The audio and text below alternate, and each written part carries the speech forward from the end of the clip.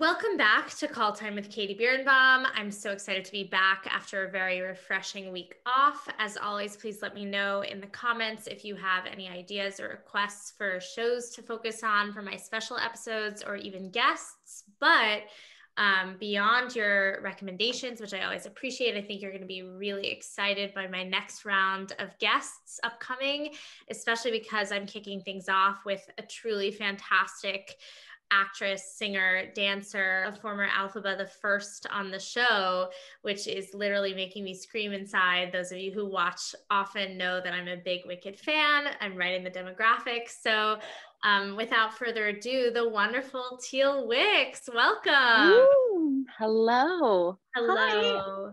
Oh, I am so honored to be the first Alphaba because it is a long legacy of really fantastic ladies. So, That's hopefully the first of many. Maybe I'll have all the Alphabas at some point. oh It's my a gosh, yeah. That'd be amazing. or like a Goals. round table, Goals. perhaps a round table discussion of Alphabas. Oh yes, yes. They do that in the television film world all the time.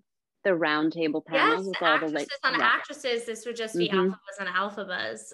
Alphabas on Alphabas. But before we get chatting, I want to introduce my guest for those of you who may not be familiar, though I expect many of you are familiar. Teal grew up in Sacramento, California, before earning her degree in drama and musical theater from UC Irvine. Not long after graduating, Teal played Alphaba in the Los Angeles run of Wicked. She went on to play the role in the San Francisco production and finally on Broadway, where she starred opposite Katie Rose Clark for 7 months. Her Broadway career took off from there. She's since starred in the revival of Jekyll and Hyde, Finding Neverland, and most recently as sort of the middle version of Cher, known as Lady in the Cher Show. Mm-hmm. And because she's a pro, she's also, of course, starred in many regional and off-Broadway productions as well and done TV and film. Are there any glaring, did I miss anything?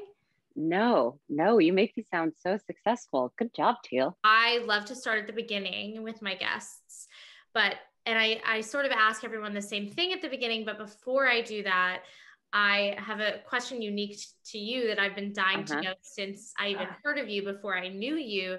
And that is, where does the name Teal come from? Oh, yeah.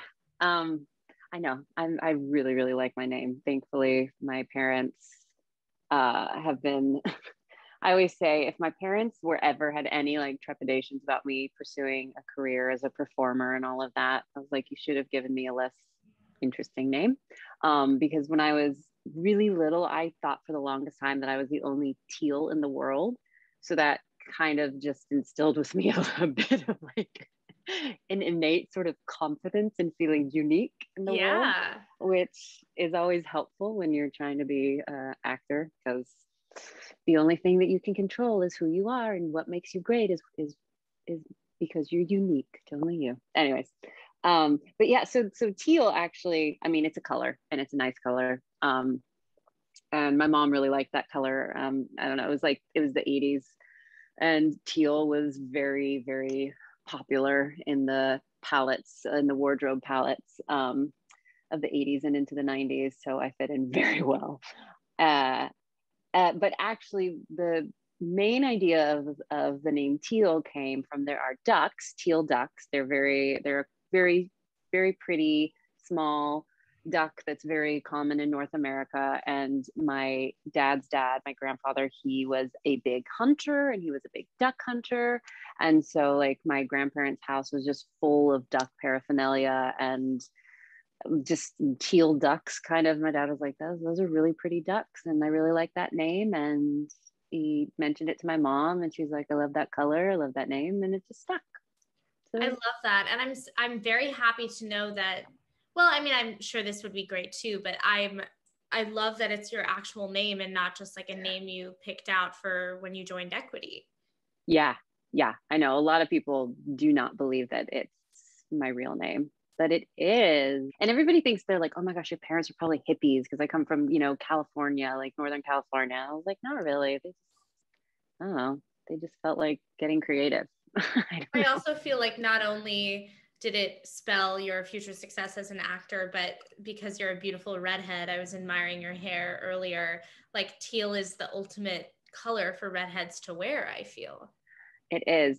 Here, well, this isn't so much a secret, but I'm actually not naturally a redhead. I'm more blonde, but my mom's side of the family, my mom comes from an Irish family, and she had 10 siblings, and their hair ran the full gamut of like all Irish hair colors that you could have, from like super duper blonde. My mom was more on the blonde to like the dark auburn. So I just embraced my family roots.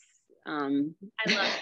I love it. Normally, I actually have more red hair, but I have to go Yeah, to the hair salon. I always identified inside as a redhead, and I was more red as a kid, as I'm sure yeah, you were as well. yeah. I was like strawberry blonde. Yeah, and I experimented with my hair all the time. Like I said, like I was a teenager in the 90s, so it was like pink, green, blue hair, Oh, wow. stripes, bleach blonde, because every wanted to have like Gwen Stefani's bleach blonde hair and all of that. Right. When I was post college and doing a show, because anyways, I was like, I'm gonna play with my hair because I'm in a show for a little bit and I wear a wig, and I went dark because I had never had like dark hair. And when it faded, it like a red auburn sort of stuck around, and then I just slowly embraced more of the red, and then it just stuck. Well, I think of it as like your signature now. Like before I Yeah, met you, I think of you as like beautiful redhead actor. Like that's how I would describe you. yeah, it feels very me. So It's it good. took me 25 years or something to fully embrace the hair I should have always had. So Journey. speaking of your childhood, this is the question that I do ask many people when Oh, they come on the show. Is there a moment that you can think of that you from your childhood or adolescence when you had some experience that was like, oh, theater is it. This is for me. This is what I want to do with my life. oh yeah. Oh my gosh. I I loved music. Like music always. My parents loved music. My grandmother had been a choir teacher, piano teacher, so she had a piano at her house, and she'd always play, and all the grandkids we would sing, and it was just a whole thing. So music was just always around, and I just loved it, and I would sing all the time. And I was kind of shy, but like as soon as I would start singing, I would sort of lose that shyness. And there's two things. So the movie Annie changed The everything 80s because I was version, I assume. the 80s version. I mean, Bernadette Peters and Yes. Tim Curry. See, because I'm a And child of the 90s version, which is Kristen uh-huh. Chenoweth, Alan Cumming, Audra McDonald, Oh all those yes. Victor Garber. Right. Oh my gosh, yeah. I'm Different sorry. redheads, different Annies. Yeah. I think mine was the best, but that's we also can we can have a separate roundtable mm, about that. mm-hmm. But I mean, that was amazing. So I was like, young people, like the song, I was obsessed with the song Tomorrow. I would sing it and everywhere. Everywhere. It was the first song I knew by heart, and I would just belt it out. And I just loved everything about it. And I was like, oh my gosh, this is amazing. And I somehow at some point, I guess, kind of knew that it was a musical. I mean, I knew it was a musical, but like there were stage versions of it. Um, and that's when it was sort of like musicals, like singing and acting and dancing in this world. That's so cool. How do you do that? And then my parents took me to a lot of theater. Growing up in Sacramento, there's a big art scene, like a local art scene, and then we also get the touring shows that come through. And Kathy Rigby's Peter Pan came through, and I remember that when I saw that in the theater, everything about it just made me like just fall in love, and I really I could understand that this was distinctly theater. There was something about being in this theater with these people performing live in front of us with a live orchestra there, and like she's flying, the kids are flying there. I love Neverland. I loved Peter Pan. I loved like fantasy stuff and all of that. So that element with just the great music and the freaking flying, like she's tumbling in the air, and just the like suspension of disbelief and the fact that I knew these were real people doing amazing things in front of me, but how I would transport me into this world of Neverland. I somehow was able to put that together and knew that it was distinctly theater. And so I was like, I want to do that. I want to be on stage. I want to be with those people like running amok. I want to be a lost boy. I want to just do all of that. So, and we would go to a lot of the shows, and I just loved being in a theater. Like we went to the ballet. The Sacramento Ballet is at the same place where the touring shows would go to. So we went to the same theater a lot, and I loved being in the theater. I loved being there early to hear the orchestra warm up. You know, the orchestra do their warm up right before the curtain goes up and the lights going down. The whole experience was just everything. And so that was when I was like, I want to do that, please. How full circle then you did Finding Neverland. I know.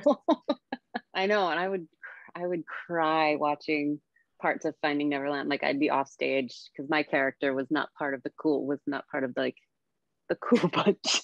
Right. I was a mean character, but I loved standing off stage and like watching them do the like Peter Pan stuff near the end of the show, and I would just like cry because it was just so beautiful, and it was like I just loved that world, and it reminded me of when I was young and all of that. So yeah, that's cool.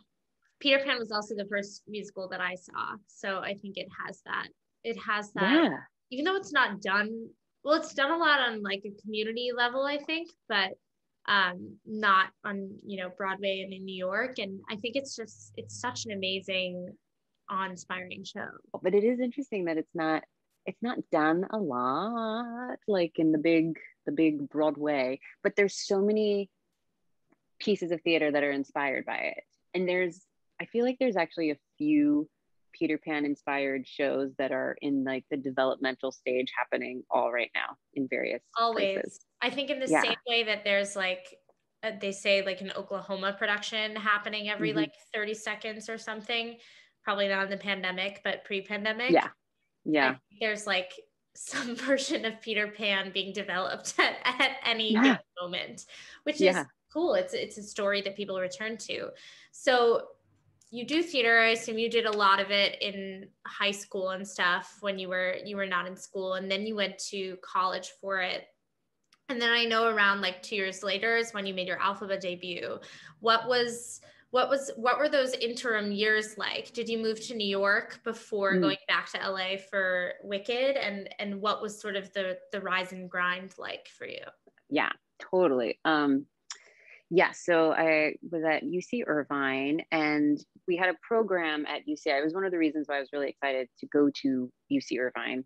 I remember when I was applying to colleges, I had the application to NYU because I knew I wanted to. I'd been to New York on a trip once with my mom, and I was like, this city's amazing. Oh my God, Broadway.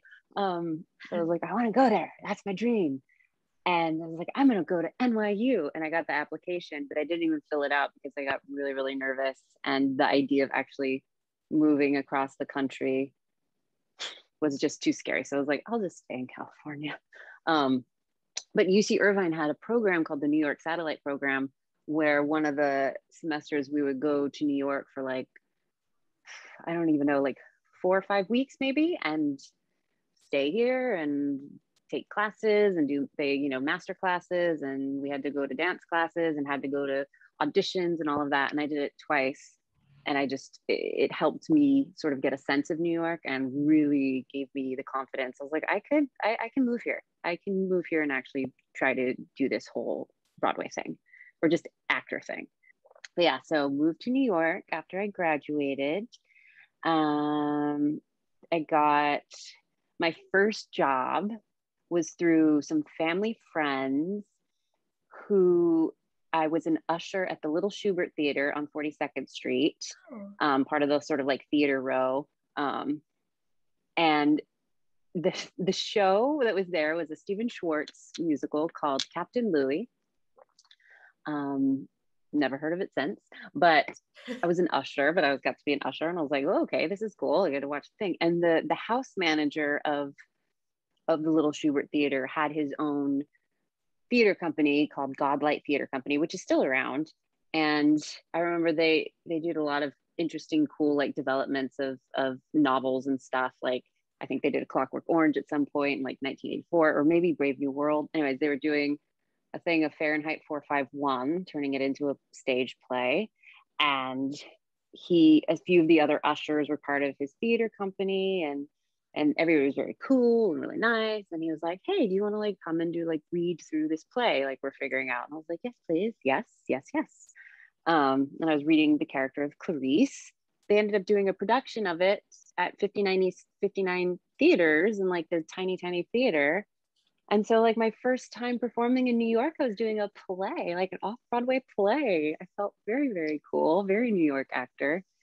And from that, some people came to see it, and a director who was doing a show who's doing a production of Pippin at Goodspeed Opera House came to see the show because he was friends with somebody in the cast. And he was like, hey, do you sing? And I was like, I sing.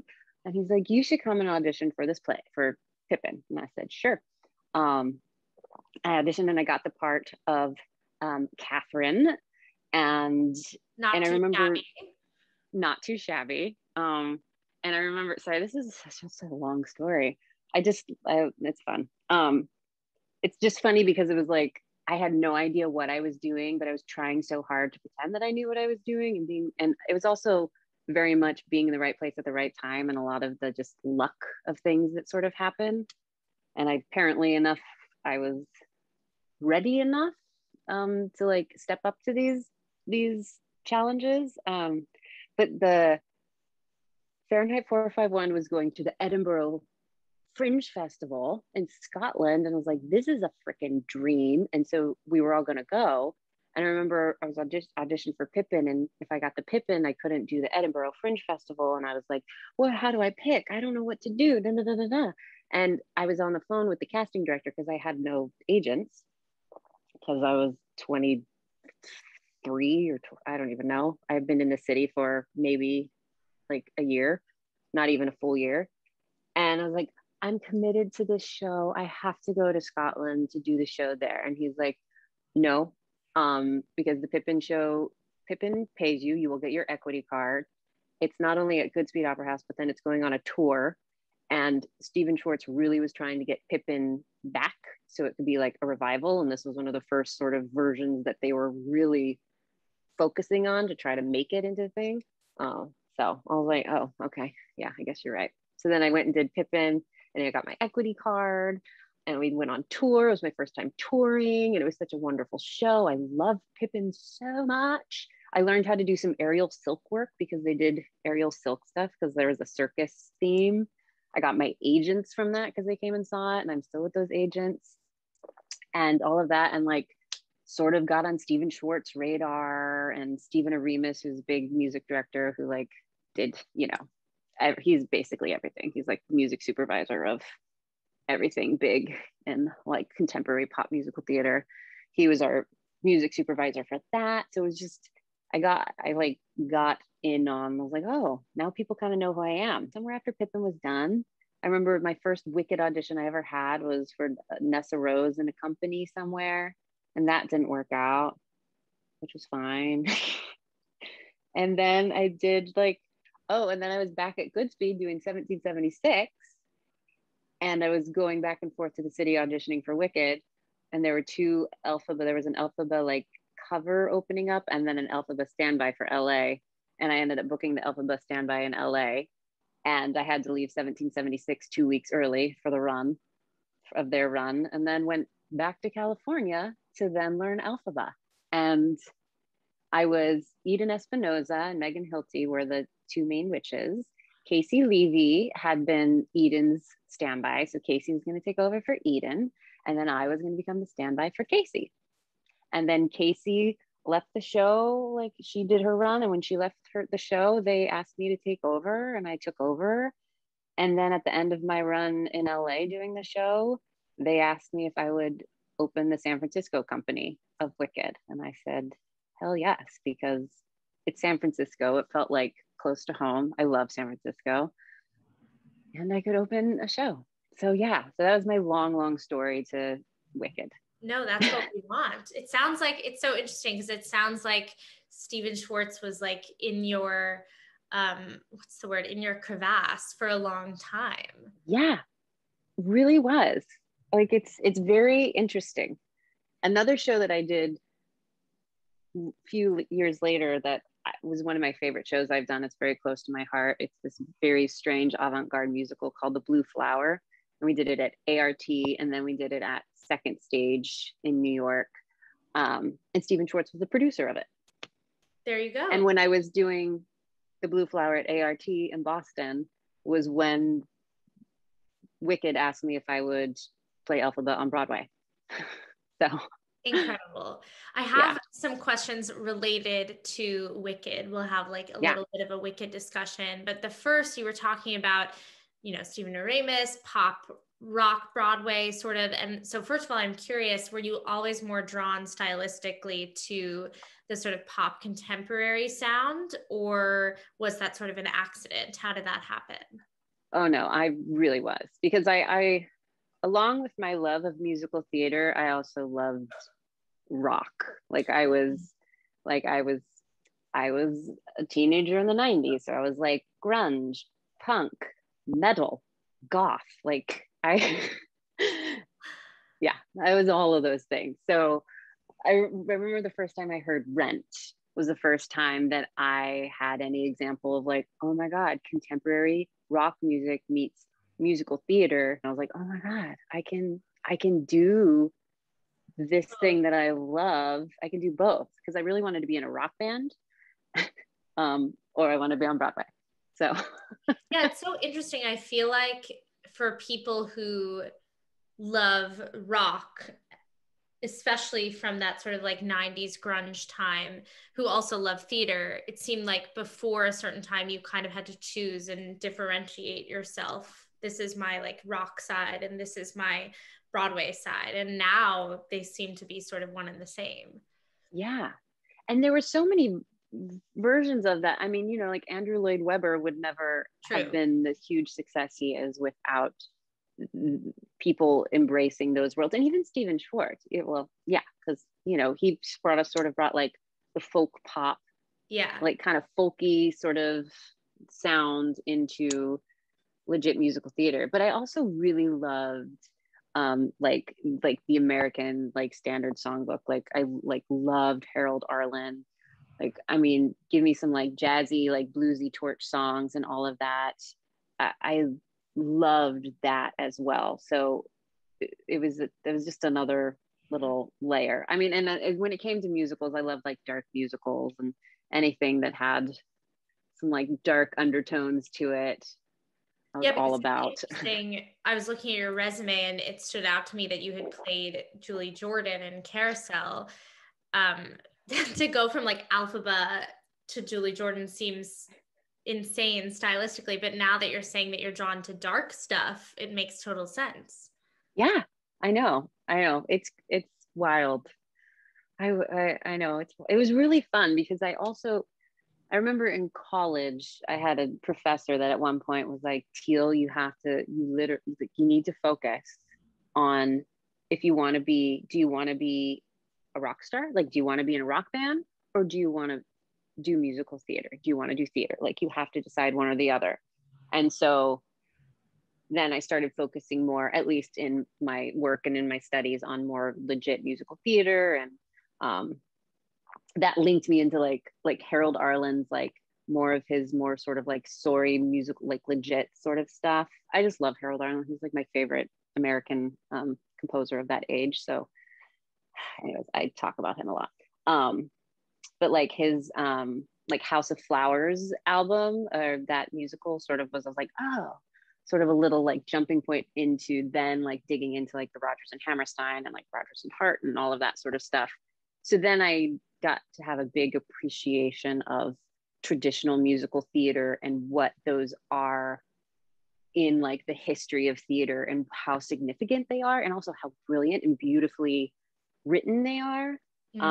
And getting to do Carousel was just so much fun, because it was so, after belting my face off for almost 3 years, it was so nice to seeing these long, beautiful, luxurious lines, and challenging, but in a different way, that once you sort of got it in your body, it was pretty easy to do. And it was so nice to live in a traditional musical and really appreciate what that is. And now I want to do another traditional musical. I don't know what.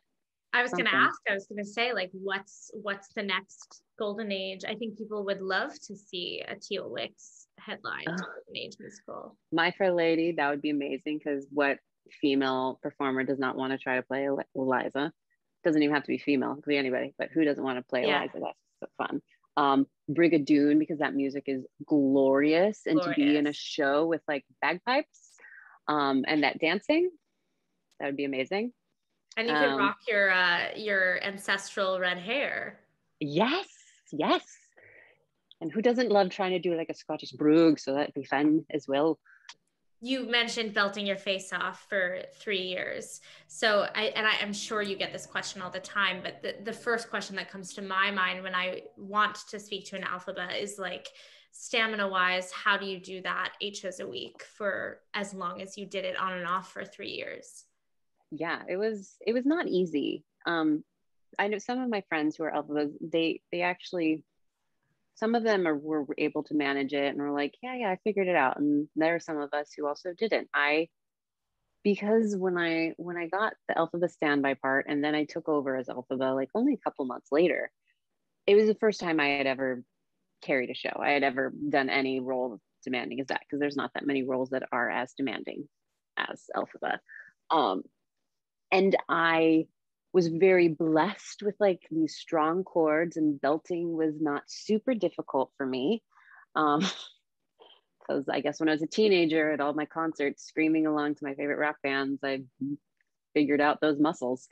Um, but I didn't really have a lot of discipline. I had technique, but it was sort of just more of like luck, just like will and luck, and a little bit of like, yeah, we have to warm up a little bit and like do a few of these things.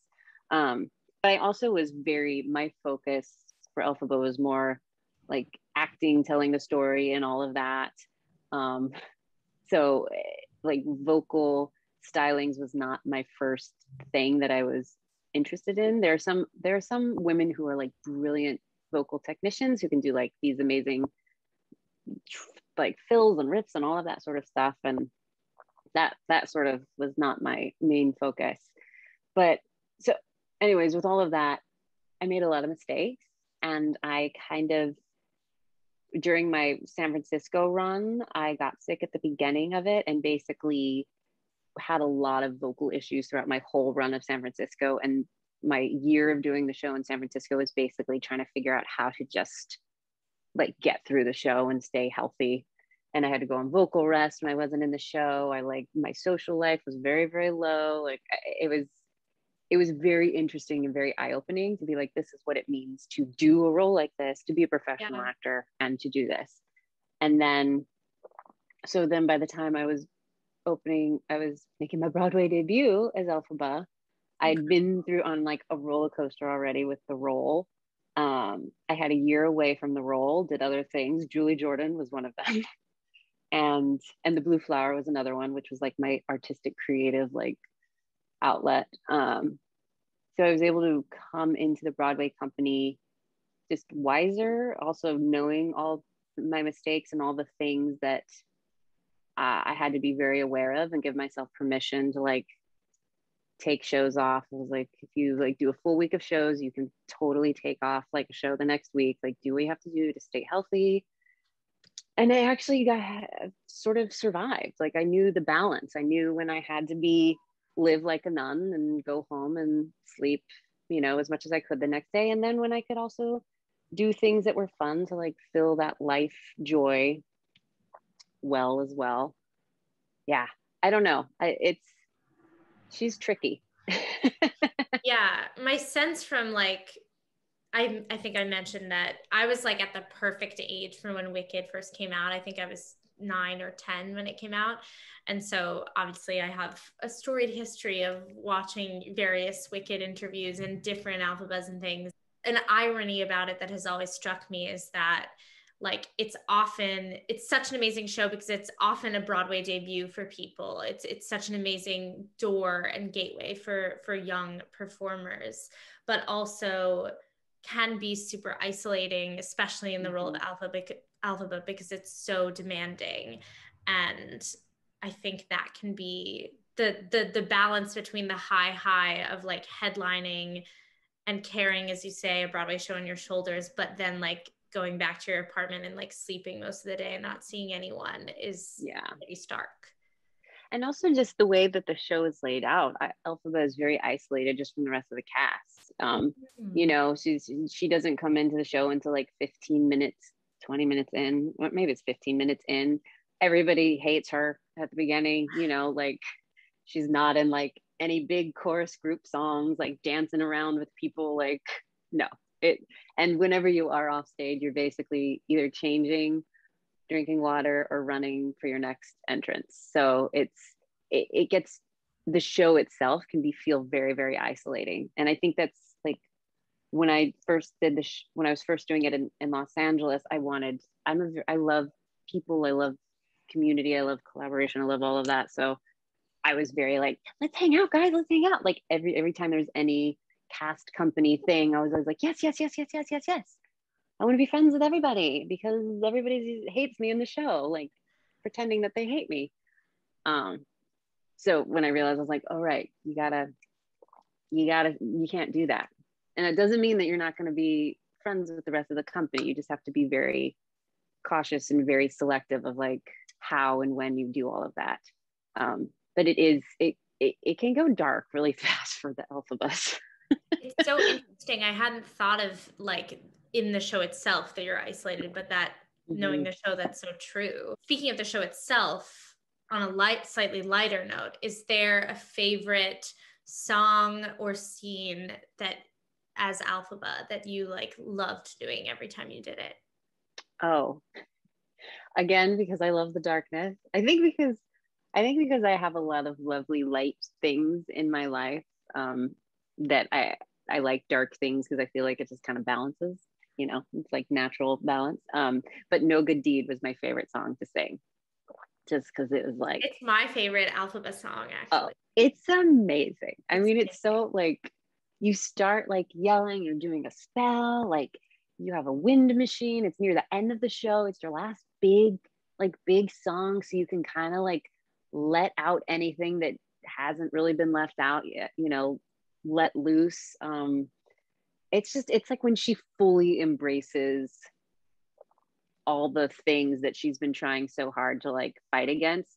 She like leans into the like, all right, you want a bad guy, you want like the monster, fine, here you go, just like, you know, it's cool. It's very so badass. But I do, as you say, it's the end of the show, so I do often also feel bad for the Elphabas because it's like, you know, after Defying Gravity, you still got No Good Deed. Don't forget about No Good Deed. And the time from when you leave stage to when you make your entrance for No Good Deed and start singing, like it's the quickest change. You're like running the entire time.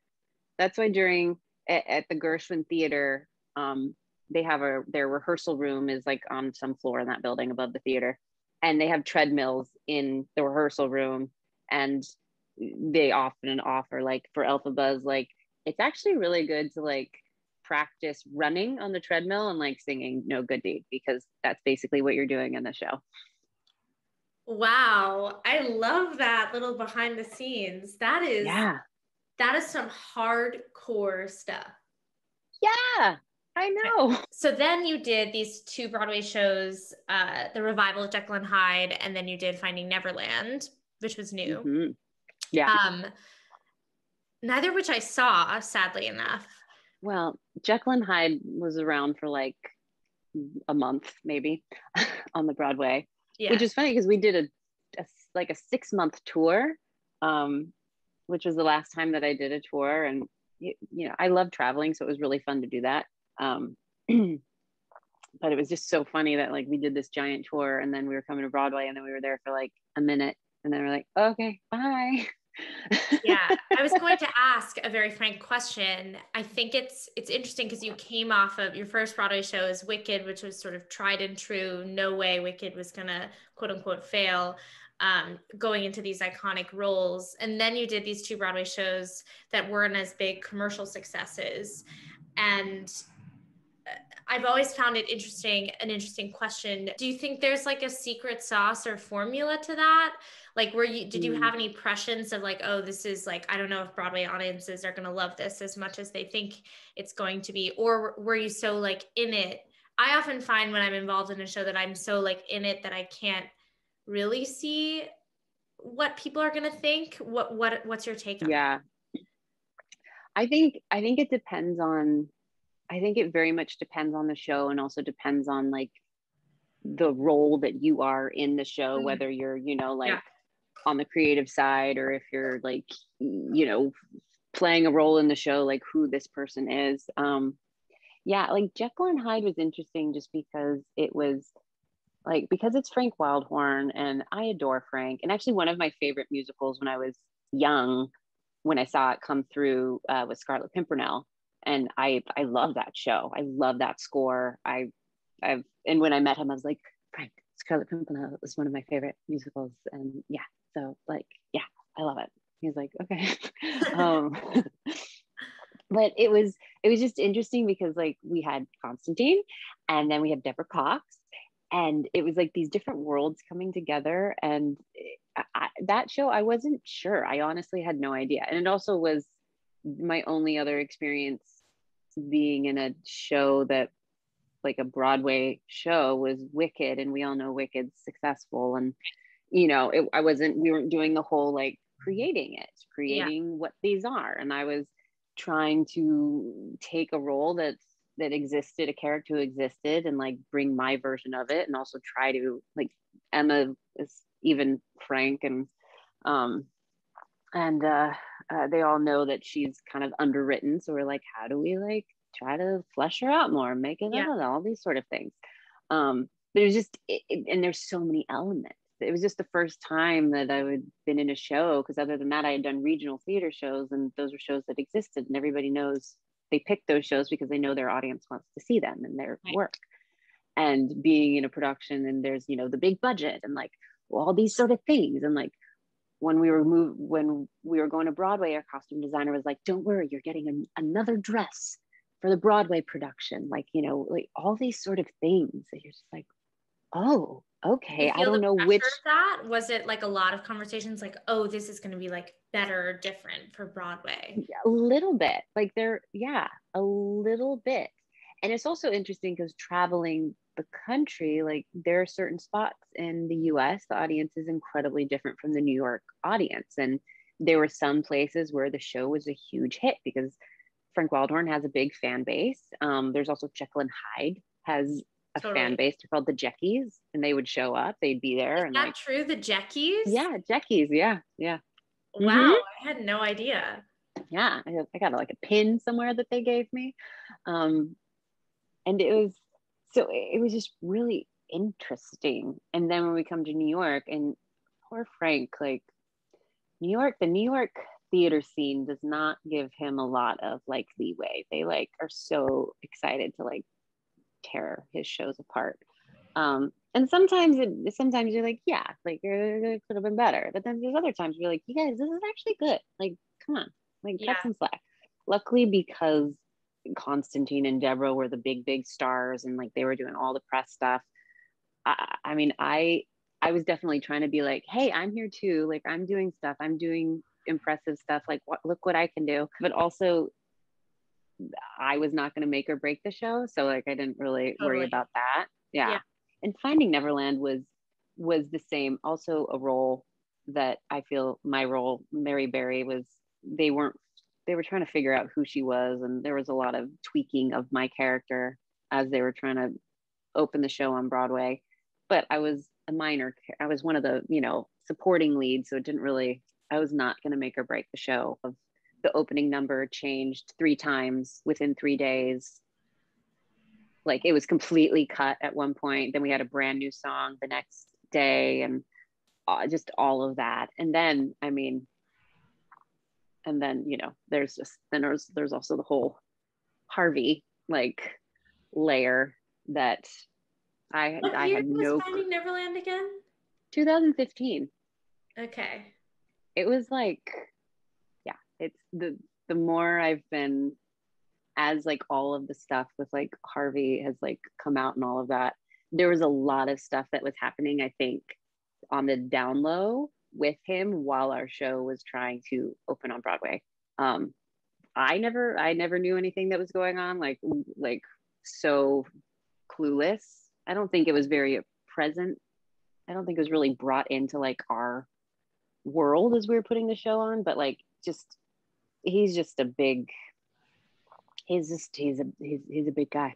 Like he's, you know, like big presence, Yeah. kind of a bully, like kind of was sometimes there, sometimes not. It was sort of this, you know, big shadow that was sort of around that it just made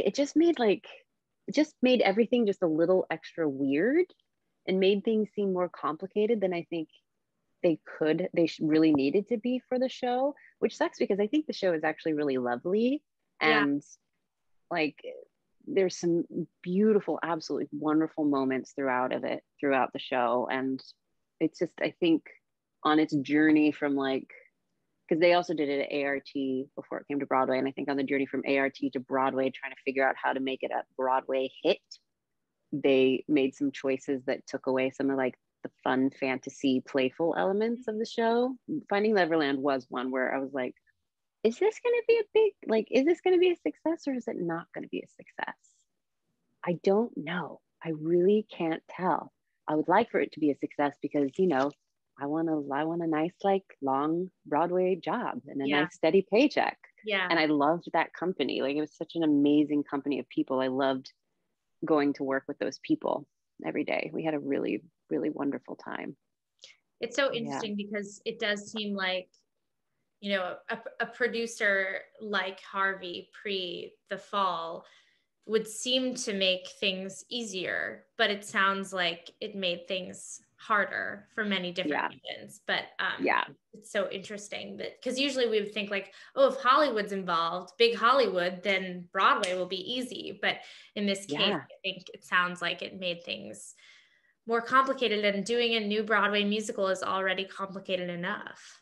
Yeah, absolutely. We should talk about the Cher Show. I saw it. I loved it. I had the time of my life. I thought you were incredible. First of all, fully pop rock music, fully going there. First of all, I want to ask just quickly, did you get to meet Cher?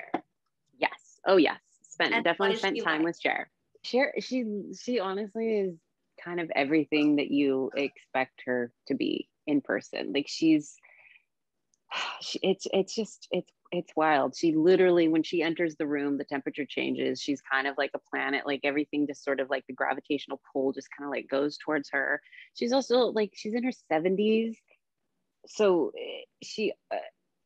there's always been a casualness to Cher, but like the casualness that is part of her like draw and essence is not like a laissez-faire sort of thing. It's not like ambivalence or anything like that. It's just that she has been famous for so long and has worked her ass off for so long and has, in a way, like when she's taken big risks, and most of the time when she's taken these big risks doing things that she didn't know if she could do or not, she succeeded.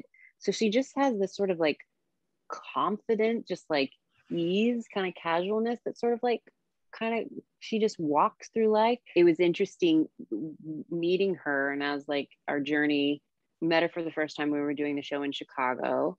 The first time we met her, she had like this, like she always looks amazing, like just like casually fierce. Like she had this like awesome hat on and these like huge glasses and this like this really cool like leather jacket. And then the next time we met her, the sunglasses were off, but she still had like a hat and like full on like face. And then the next time, like it was like the hat was gone, her hair was like less done, like less makeup, like each time we would, as she came around more to help sort of talk to us, because she really wanted to talk to the Chers. Every time it was like she sort of would like take one little piece of armor and be like, okay, I'm opening myself a little bit more up to you and all of that. But it was very amazing to have those experiences to then play her, because it just made just made, I don't know, it's just so many things about who she is and the enigma that she is. It made sense. You're like, okay, yeah, like she's fragile, but also like super duper like strong and like steeled. Yeah. Yeah. It's so She's great. not as tall as you think. That's the one thing.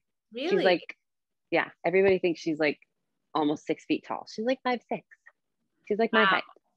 I love that. Probably because she's always in like sky high heels, and who wouldn't Oh be yeah. Cher? And like Headdresses, of course. Well, the headdresses. costumes. I mean, that you got to wear those Bob Mackie costumes. And I remember specifically your Cher, in my opinion, got the best costumes, in just my personal opinion. Do you? I agree. I had some best costumes.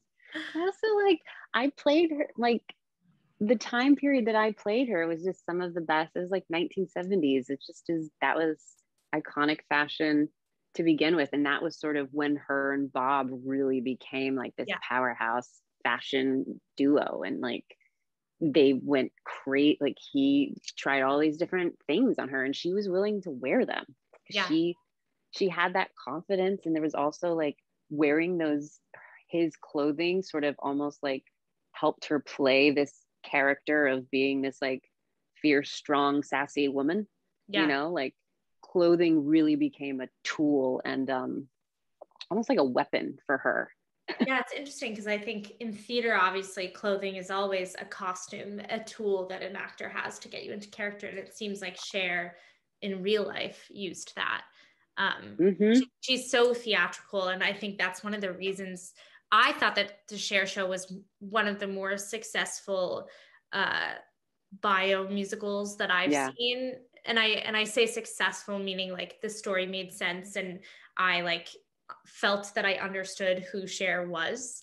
But I do want to ask you too, the three, for those who are unfamiliar, 3 different actors played Cher at the different points in Cher's life, which definitely has become sort of in vogue on Broadway when we're doing bio musicals. But I'm curious, it's such a unique concept.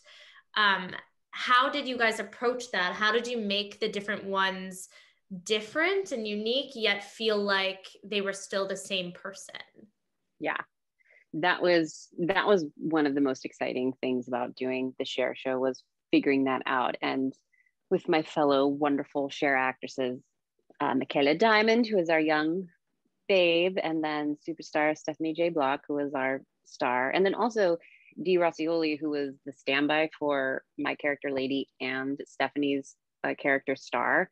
And Dee, in all of our like Cher rehearsals, Dee was always there. So like we would refer to the Chers, the 4 Chers rather than just the 3 Chers. Oh, great. Yeah. What made it really interesting for us was that we weren't just doing like passing the torch sort of storytelling, like this is babe section, now this is lady section, now this is star section. Like it became all the versions talking to one another, trying to shed light and trying to encourage and to look back and like try to figure out maybe what went wrong, or like, don't worry, you got this, girl, like go ahead and like take these risks and all of that.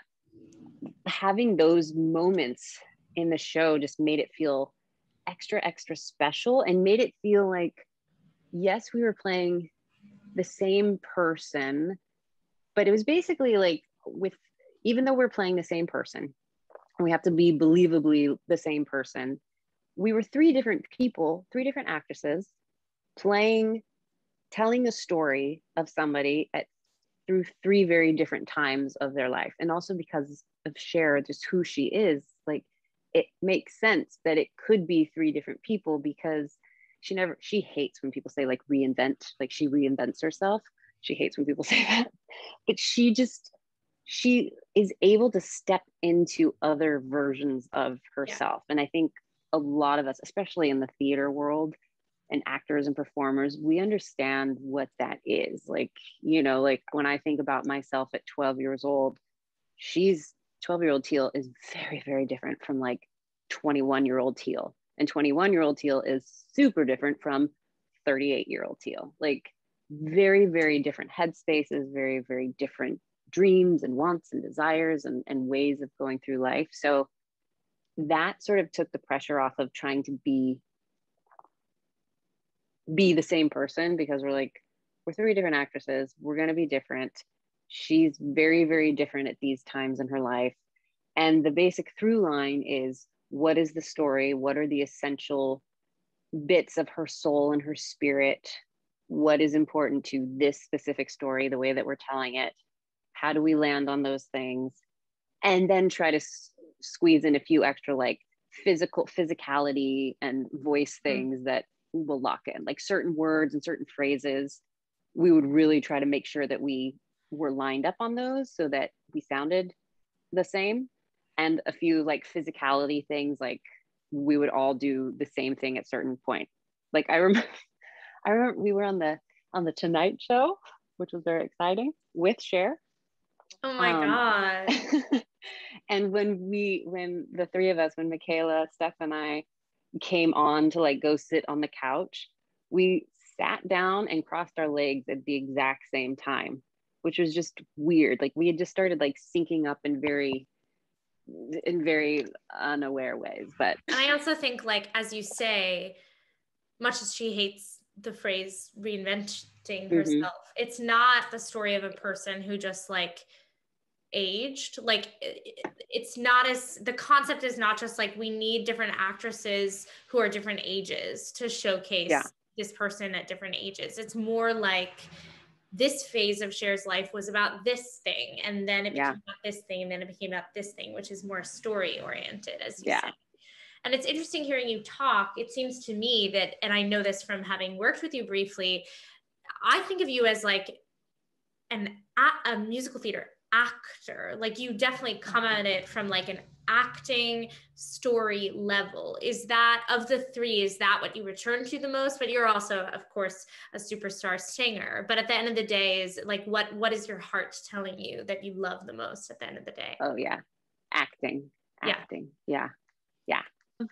I think that's why I was drawn to, theater, like being able to tell stories, to really like tell a story and to tell it over and over and over again.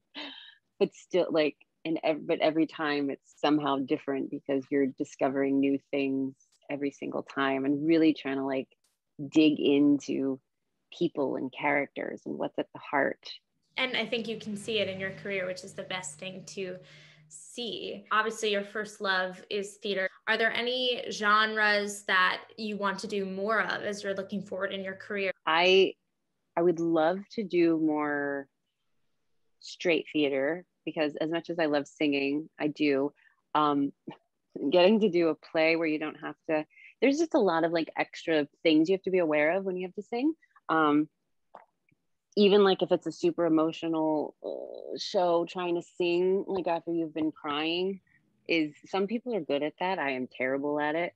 So like just being able to let go of those things, to be like, I can be a snotty mess and not have to worry about singing these pretty notes because I don't have any notes to sing. I can just like stick to just my words, moving it along and all of that.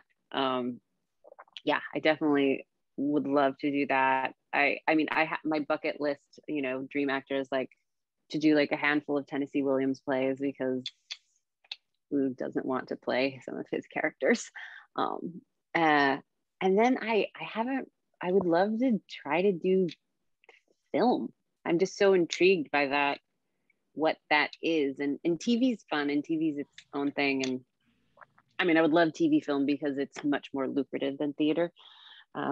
Just financially and whatnot. Out on this show. Yeah. It's like, but yeah, it would be really fun to see what it's like to like do a proper film. Like what, like part of me thinks it would be like doing a run of a show in a way, more than like television. Yeah. So I want to do that. And I keep on thinking I'll be like in like some cool indie films, like a,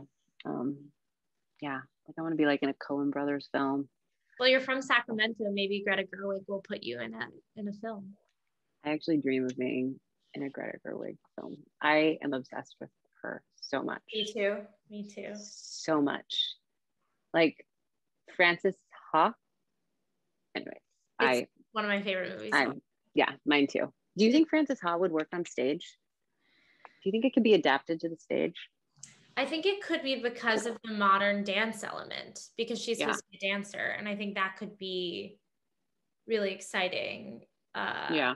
I definitely think there are things about some specific things about it that are like special on film mostly. So you have to like rework a lot of stuff. That's so interesting. I never thought about that. Yeah. Maybe we should do it. I wonder if we'd get her permission. I know. She likes theater, right? Right? I mean, if you saw Lady, she comes from theater. Like she's a musical theater geek at the end of the day. Yeah.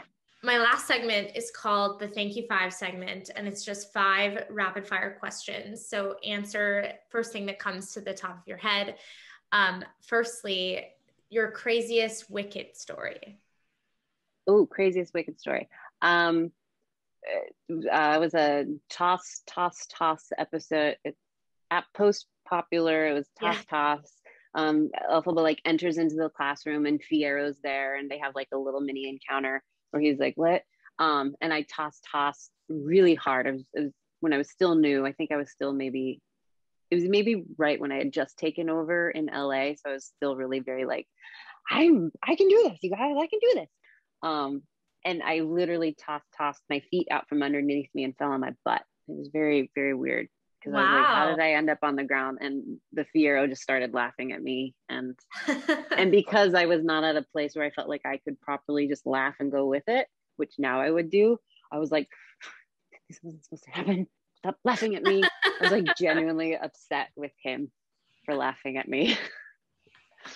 I feel like now you would definitely make a meal out of that on stage. Oh yeah, I totally would.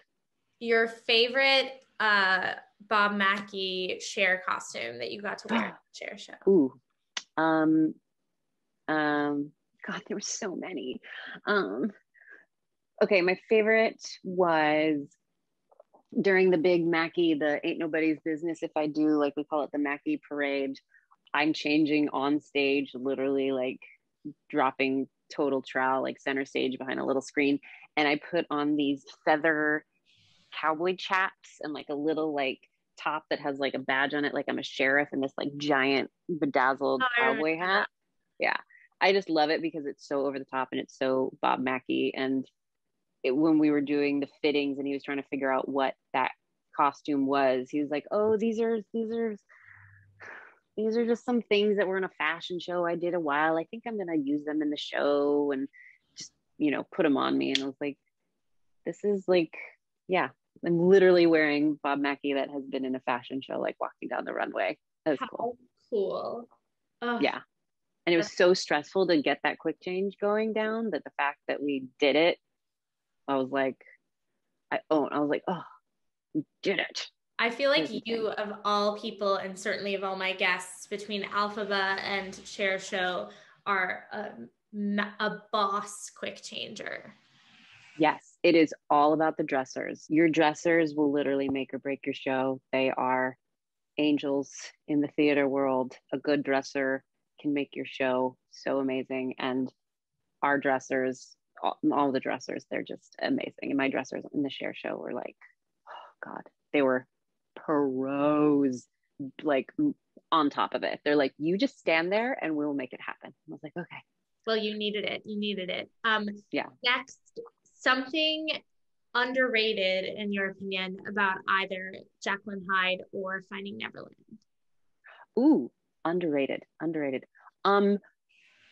I think Finding Neverland, the musical inspiration, if you go and listen to it, even they have like a pop album with all these, pop people singing versions of the song.